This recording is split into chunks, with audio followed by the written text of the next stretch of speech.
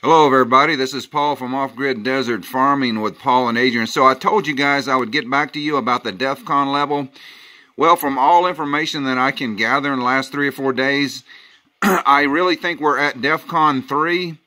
Defcon 3 is pretty serious. There's only 2 more levels before full-scale war.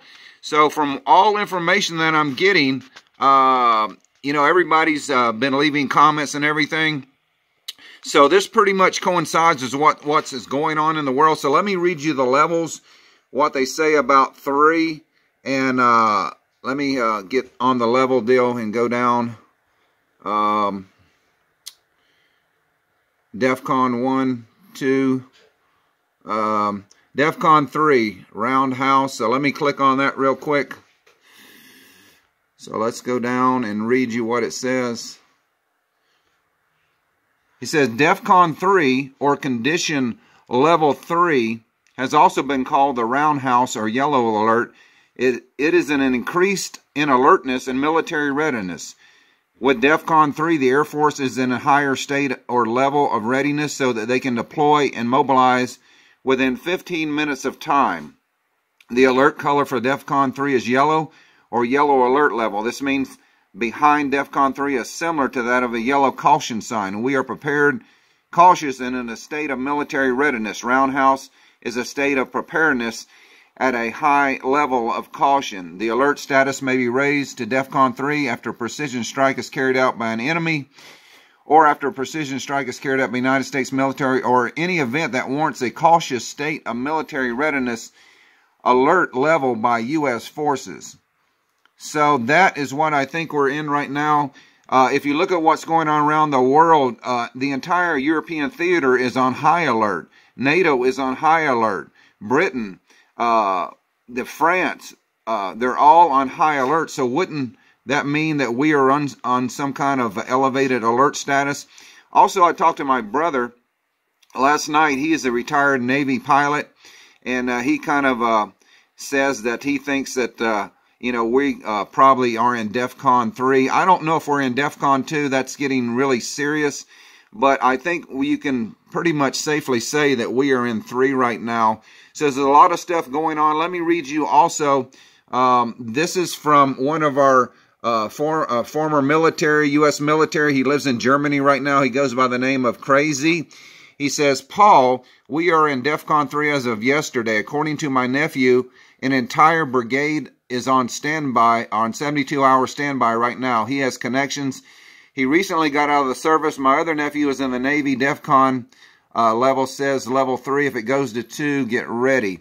So that's what I think is going on right now. I do think that we are in Defcon 3, a high state of alert. And just go, if you have been listening to my channel for the last 2 or 3 weeks, you know that we are got to be at least at a 3 with all the military moves going on, the Russian moves going on all around the world. So we do have a little bit more breaking news. Let me see if I can find this. Yeah, here we go. Egypt. Egypt is the country of the pharaohs and the pyramids.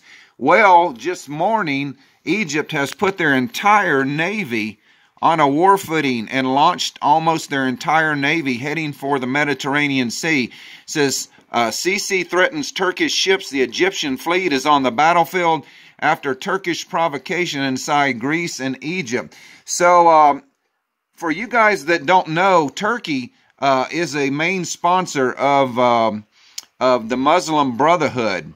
And I don't know if you guys remember, under Obama and Hillary Clinton, they allowed Turkey to send in the Muslim Brotherhood. There's a lot in Egypt to take over and overthrow Mubarak, the elected leader. So that's another country that our CIA had overthrown Mubarak. Now, General Sisi was their military general, and he led the military to throw out the Muslim Brotherhood in Egypt and arrest a lot of them and kill a lot of them, put them to death.